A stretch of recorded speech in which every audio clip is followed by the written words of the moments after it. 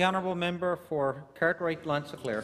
Thank you, Mr. Speaker. I rise today to acknowledge a woman who has chosen Labrador to be her homestead and has contributed immensely to the region since that time.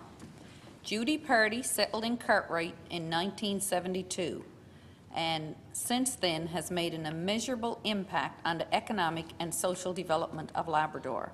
She has worn many hats over the years, working at Hudson's Bay Company, Labrador Airways, Pardee Store, and a litany of other jobs.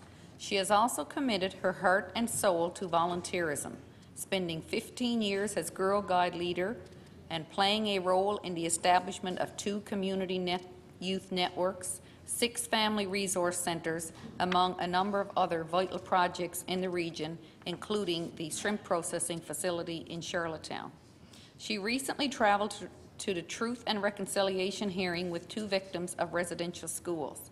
It was an overwhelming experience for her.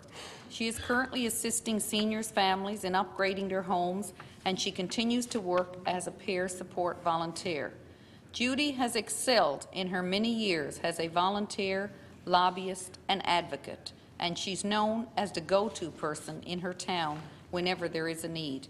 I ask all honourable members to join me in expressing gratitude to such an exemplary woman who has committed her life to making her little corner of Labrador a better place to live. Hear, hear. Thank you.